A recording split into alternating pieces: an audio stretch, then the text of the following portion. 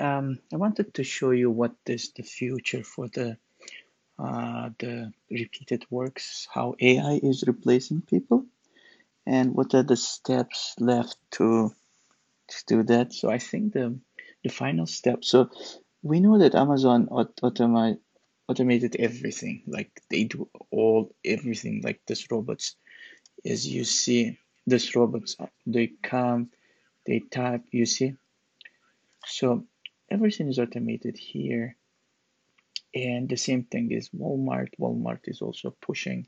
I think they did better because I saw what they did.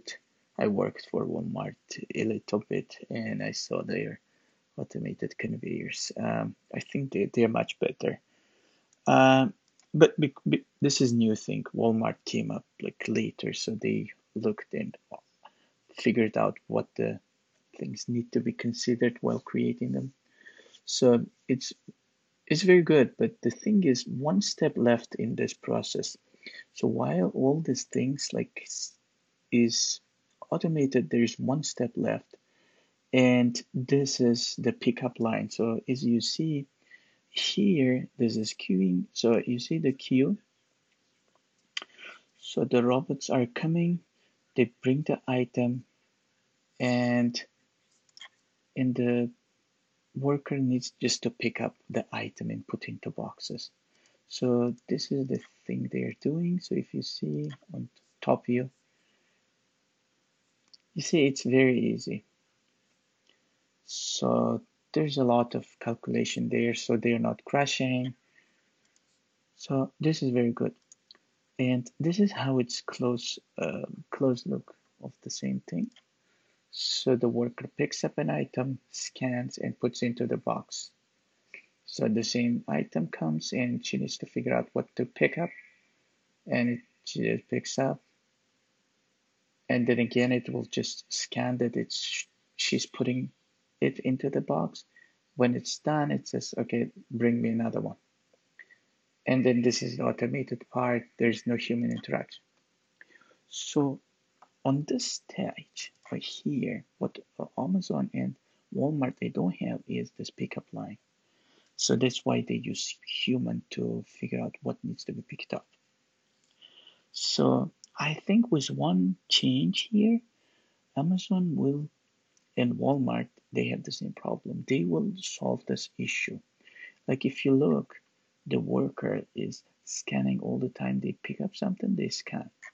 So the problem with picking up this item, these items are need to be trained. So machine learning, computers don't know what the boundaries of the item is. So computer sees this as a 2D picture, and it doesn't know that this is the boundary or this is the boundary. So each item has its own boundaries, and machine doesn't know what it is. So it can be solved by just adding here cameras. So she's scanning this item all the time here. So she's scanning, she scans and puts. So she's doing that. She says, show me the next. It will show you what to pick up, and the machine is just queuing all the stuff are queued. So here, by when she's showing this item to the machine, they can put cameras to take a picture of an item. When they have enough pictures, they can start training computers. And then machine learning comes in, and I think the pickup line would not be a person. It would be the same as here. Some kind of machine will start picking up the items and bringing and putting into the the same boxes. So I see there are three stages. The first stage would be taking pictures and feeding it to machine to train that the boundaries and how the item looks. Every item has a SKU, some number that can be tracked. So picking up would be trained here. So they scan these items anyway, so why not to train machine?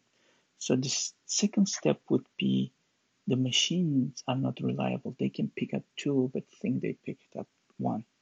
So I think instead of putting into boxes, they need to put a conveyor, which eventually put into boxes. But the thing is, when it's passing conveyor, the robot can the uh, computer can look and verify that it's one item. Anything that's like suspicious that it's not in the boundaries, they can send to the like human line and on the conveyor, and the person can check it and then verify. Or if there's anything extra, the person will just scan the item, and computer AI will learn from that mistakes. Every time it makes mistake, it optimizes its answers and it just learns. So I think this would be a next step for the warehouse. I have another warehouse idea, but I don't think it would fit into this video. But the thing is, this can be done either on Amazon or in Walmart. They have this Bossa Nova robot. So Bossa Nova robot, what it does, it just uh, goes through the aisles, and it just checks whether the item is missing or not.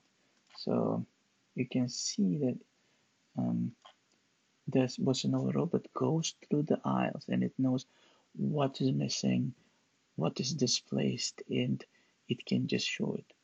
So while here, this can be used as a machine learning tool. The Bossa Nova robot looks at the item, and it looks at the SKU number, and it compares whether it's empty, it will just send. But these items that are on the shelves, they're a very good material for machine learning. So Walmart has more potential to get all these pictures, because one Bossa Nova robot can just go through all entire shop, and it goes every day. It doesn't stop. I saw one when I was in Arkansas when I worked for Walmart, and I know that this thing can go like non-stop. It can go through all aisles. It scans the item, and it scans the item, and then it like here it goes through the aisle, and it shows that something missing or not. Then the person comes into place. So I think Bossa Nova can be used to go through these aisles and get all pictures. So both of the companies have the potential. The only problem they have is picking up. Robots are not good at picking up. Robots can pick up, but they don't know what the boundaries are, and the training using the a human to train would be very good way to optimize. And I think warehouses will drop in.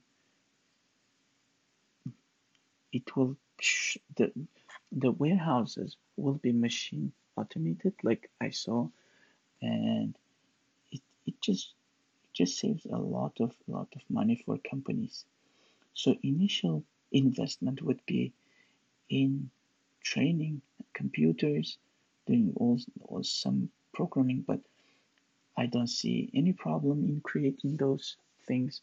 The problem was the picking up, and I think Amazon has the same solution, and Walmart has better solution. They have this robot that goes through all aisles and takes a picture of each item. Yep, that's it.